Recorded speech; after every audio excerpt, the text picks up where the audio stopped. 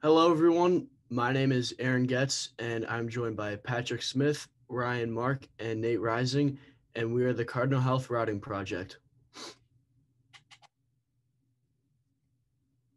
So, to give you a brief overview of what we were tasked with, our project involved creating a route optimization model to harness data from the Google Maps API in real time, and given several constraints, as you can see below, be able to determine the most optimal route for Cardinal Health's trucks to take, given certain distances and constraints, as you can see, with continuous updating, order priority, delivery windows, and then delivery time minimizer. And a more higher level process overview. So first we would take the inputs, so all the locations, and then we would pull that data from the Google Distance Matrix API to get the exact location. And then through using our linear program and then also our priorities and time window constraints, we were able to create our output itinerary and map of our route. And so here we can actually see the visual of our result. On the left, you can see the code of the different destinations, and it shows which time, the time that the truck will arrive to each location and then depart, with a 10-minute drop-off time that we put in for each location, which can be changed in our code. And this was the optimal route given our priorities and constraints. And later on, we will actually give you a demo of how we got to this result. And then on the right, you can see a map of the result that came from this and basically just shows what you see on the left in more a visual standpoint. And then here's just our project schedule, how we went about this project. We started off just defining what we were trying to do, kind of get a grasp of what exactly we were trying to solve. And then we spent a decent amount of our time with the API connection, getting all of the data into Python. And then that's when we got into coming up with our basic layers, and then coming in with that order priority to switch it up based on which ones are more important, and then coming up with our iterative layer, and then finally at the very end being able to map our final results. The first step of our project was to obtain and to store our data. This is also going to be known as our locations. Each location has 10 attributes that give more information about the location. These attributes can contain information such as the address, drop-off window, or delivery priority. When entering all the locations, actually entry order does not matter. However, there's one exception to this rule.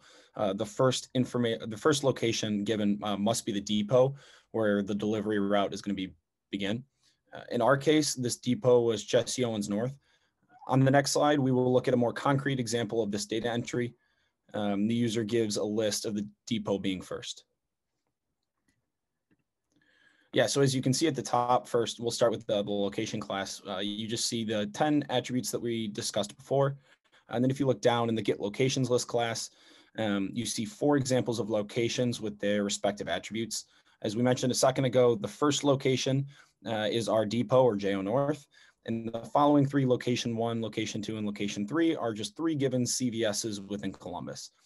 If you were to want to change these locations, or the desired window, or the order priority, this is where that would be done.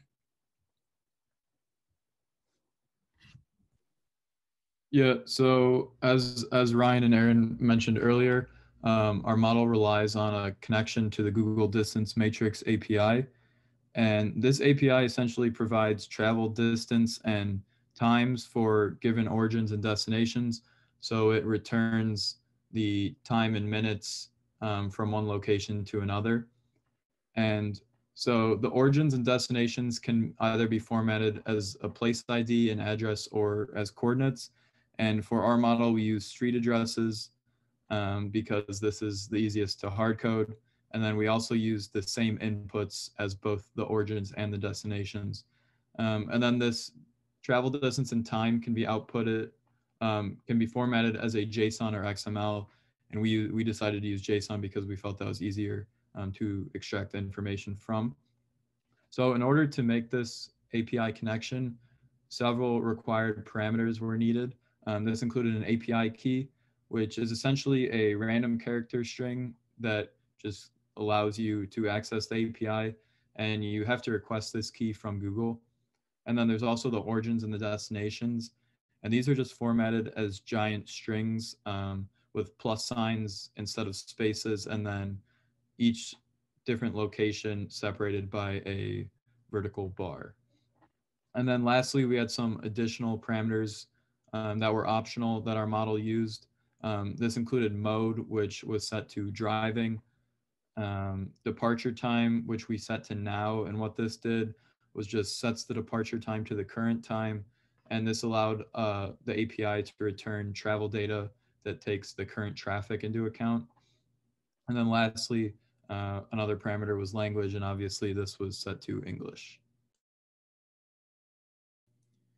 So once we figured out our strategy for data management, as far as the locations we were using, and then once we were able to get data from Google to tell us how far in minutes it would take to go from each location to every other location, we were able to come up with a linear program to find an optimal route. So this problem is well known in the optimization world as the traveling salesperson problem, where you go from one location where you visit each location in a set of locations only one time, and you make that trip into essentially a circle where you visit each place once and only once, and you do that the minimum amount of time or cost.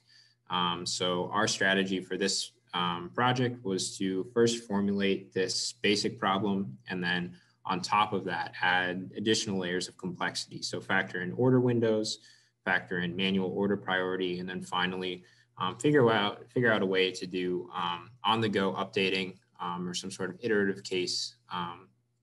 And we did this by formulating a linear program and then adding additional constraints for each layer.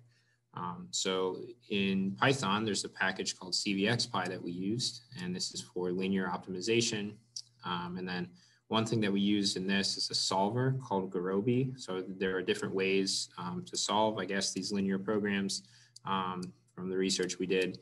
And this was a solver we came across, and we used an academic license for this. So if this were to be extended in industry, this would be an additional cost associated with our model. So we built out the basic case using the constraints on the next slide. So this is a well-known formulation. Essentially, you have n number of locations, a cost or distance between each location, and then a decision variable xij, which regulates whether or not you go from location I to location j. And then this last line at the bottom, this UI dummy variable, is a way to eliminate subtours and make sure that you visit every location in one fell swoop. So on the next slide, we can show sort of how we coded it and how that matches up to each of those locations. So in this CVXPy package, you declare variables and then append constraints to the problem, and then use a solver to solve that.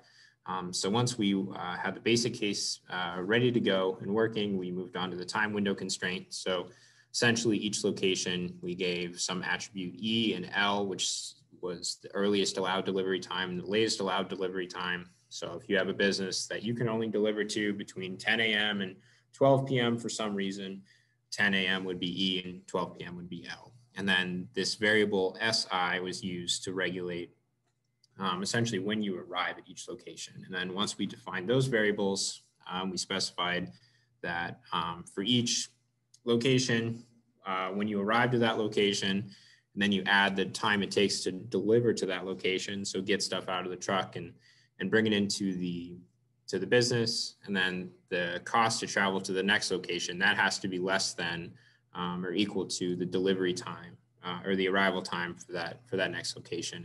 And this constraint uses a technique called constraint relaxation. We found this in an academic paper. and we were able to replicate it in our code on the next slide.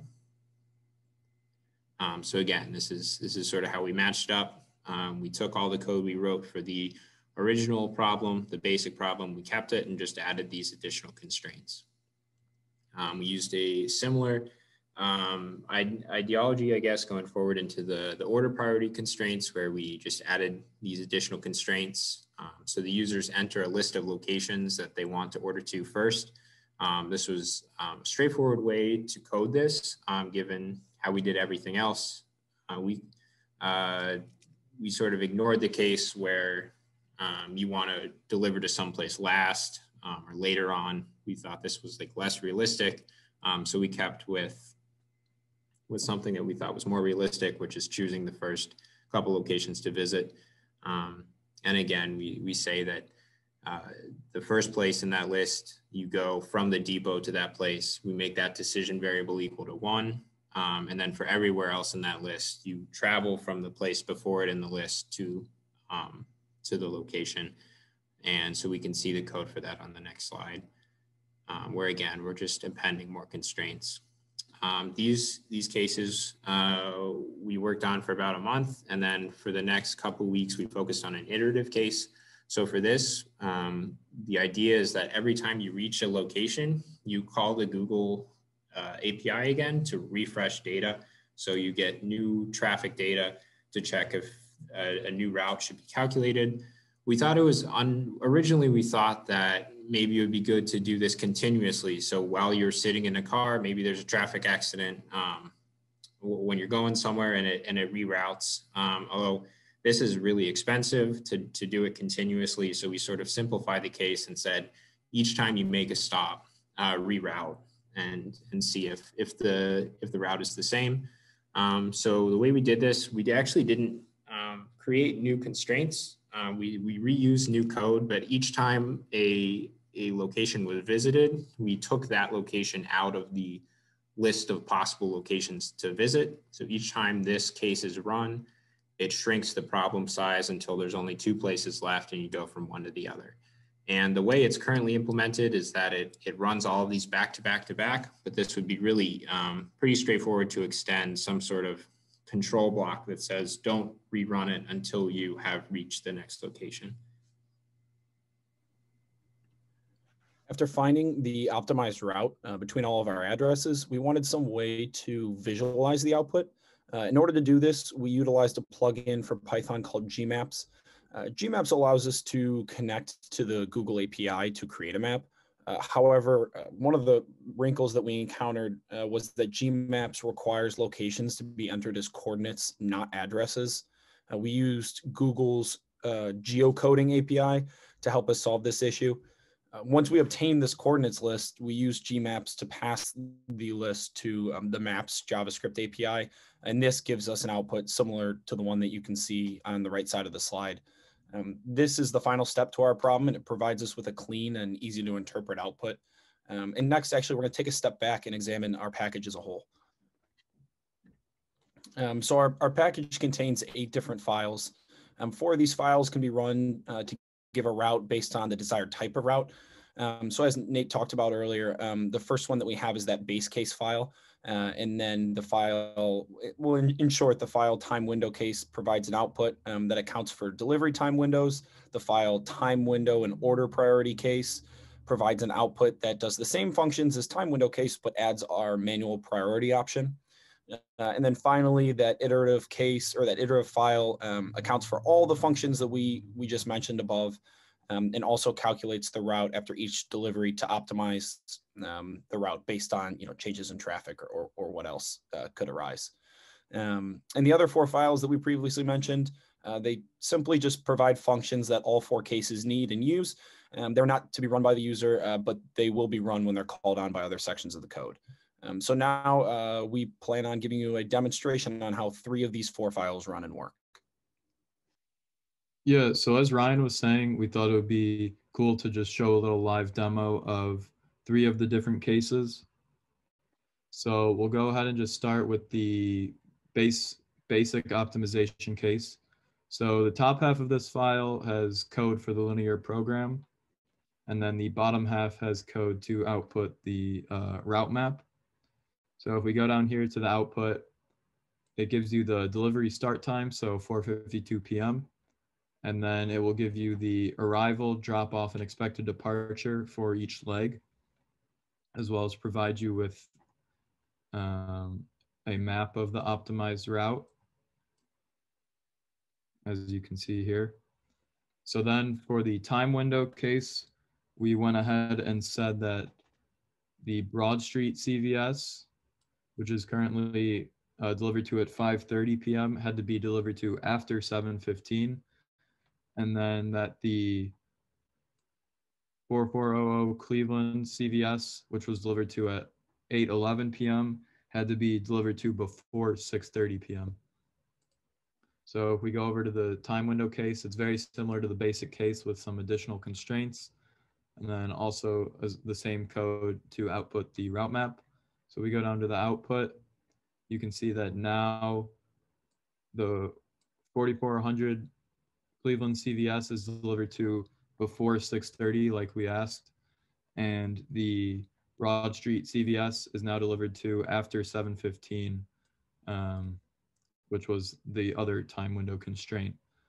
So then again, it outputs a map, and this one is different than the previous route, obviously because you have a new route. And then lastly, we can go over to the time window and order priority. So this will keep the previous constraints for the Broad CVS and the Cleveland CVS, as well as add that we said we wanted to deliver to the Demorest CVS first and the Lockbourne CVS second. So if we scroll down to the output, you can see we delivered to the Demorest CVS first, Lockbourne second, and then it still has us delivering to the Cleveland CVS before 6:30 p.m., as well as delivering to the Broad Street CVS after 8:30 p.m. Once again, it gives us a output map of our route, and once again, this is a new map with a new route because of the new constraints. So we'll head on over to the presentation and let Ryan finish it off. After looking at our code and seeing our several outputs, honestly, we couldn't help but be proud with the work that we've accomplished. However, though, with every project that there is, there were some inefficiencies that we had along the way and some things that we would probably change as a group if we had to redo the project, and we've outlined them here on this slide. First, if we could reallocate our time, we would look deeper into Gmaps, simply because this package contains some functionality that would have assisted us in verifying our code much earlier on in the process. Second, early in our testing process, we encountered some issues when we used a large number of inputs. This issue took us admittedly longer than we had anticipated to clean up. So if we could have done this over again, we would have liked to begin testing large number of tests or a large number of locations much sooner. Next, when it came to our scheduling, we spent a little bit of extra time setting up main objectives, and we didn't necessarily prioritize itemizing these objectives so we could tackle specific ideas. Simply put, we would just begin sooner on some of the smaller tasks that we had, and this will allow us to test our entire program for more sooner and to perfect each case. Finally, we encountered the problem that just seems like every team or programmer seems to have in some capacity, the ability to share code and keep us all on the same page. We waited on this a little bit, and maybe if we had addressed this issue sooner and set up some guidelines on it much earlier, we could have reached out to one of our sponsors and found a way to share codes more seamlessly and just avoid this common headache. Before we sign off, though, we wanted to thank our sponsors at Cardinal Health, as well as Professor Greco, for being a valuable resource throughout the entire project. Each one of us enjoyed working on this project, and we believe that we all learned something from each other, as well as how to efficiently work as part of a project group. If you have any questions on our presentation, they can be emailed to us at any one of our emails that were provided on the first slide, and thank you once again.